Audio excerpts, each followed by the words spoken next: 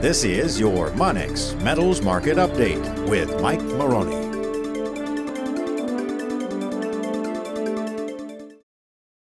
Good afternoon. It's Thursday, August 24th. My name is Mike Maroney, and I am coming to you today from the Monex Precious Metals studio. Let's talk precious metals. We've had some very strong action in the metals markets across the board as palladium is hitting highs that we've last seen all the way back in 2000, trading well above 900. Platinum has rallied off the mid-850s to retest the $1,000 area, and gold is banging up against key resistance right at that $1,300 psychological resistance and 1307 key resistance. And silver tested 1730 just the other day, and now we're in the process of experiencing a little bit of back and fill. Now, the big news this week is the event that's taking place in Jackson Hole, and this is an event sponsored by the U.S. Fed, where all of the top central bankers from around the world will converge on Jackson Hole to talk about the current state of the economy. Now, I find it interesting when you put all of the central bankers together. I wonder if they discuss the situation that has developed since 2008. Let's go back to 2008 when we were in the midst of a financial crisis caused by debt.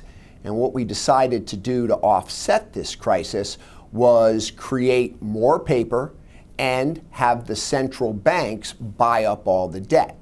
And let me give you an example. Back in 2008, the total balance sheets of all central banks combined was right at $6 trillion. Since 2008, the total balance sheet of all central banks combined now exceeds $20 trillion. We have experienced the greatest expansion, the greatest monetary expansion in history, the likes of which no one would have even considered possible in the last 9 years. And many people are wondering, why aren't we seeing inflation? Well, it's quite simple. We were in a bit of a deflationary environment, so the central banks decided that they would use something called quantitative easing. And this takes place when they print money and then actually purchase the debt from the government. And in essence, what they've done is expand the monetary, overall monetary supply. So now we have this massive increase of money, yet we're not experiencing the type of inflation many people thought we would. But all you really have to do is look around. Where are real estate prices? Where are stock prices? Both are at all-time highs. Now, what will happen inevitably is we will see what is known as sector rotation, and people will look for the undervalued asset. And right now, I believe precious metals fits that bill almost to a T. Gold's high back in 2011 was well over $19, currently trading just below $1,300. Silver's high was right around $50. We're currently trading just below $17. Now what we have sitting out on the horizon is the potential end to the expansion of balance sheets, and no one knows what this quantitative tightening period will do. They've added $13+ trillion to the balance sheet. How are they going to logistically exit out of that position without causing major turmoil in the market? Many of the top pundits believe that the Fed, which is currently sitting on $4.5 trillion worth of assets on their balance sheet, is going to potentially start selling those assets in September. I don't think it's really going to be possible. I think what we will see in the next 2 to 3 years is an additional expansion of the federal balance sheet, and we could literally get up into the $8 to $10 trillion level.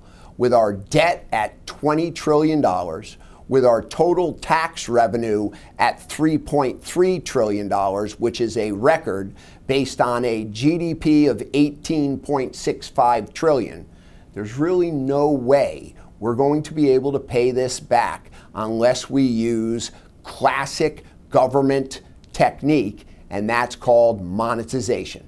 And that's when literally you double the money supply, you cut the value of paper in half, and in essence what you're doing at that point is paying the debt back with money that's been monetized.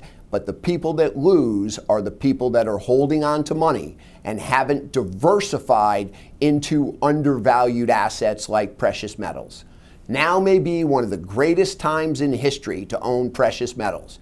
Don't wait. The next 3 years are going to be very interesting. And if you want to buy low and sell high, the first thing you need to do is buy low. And we have that opportunity right now. Give us a call today. Thank you.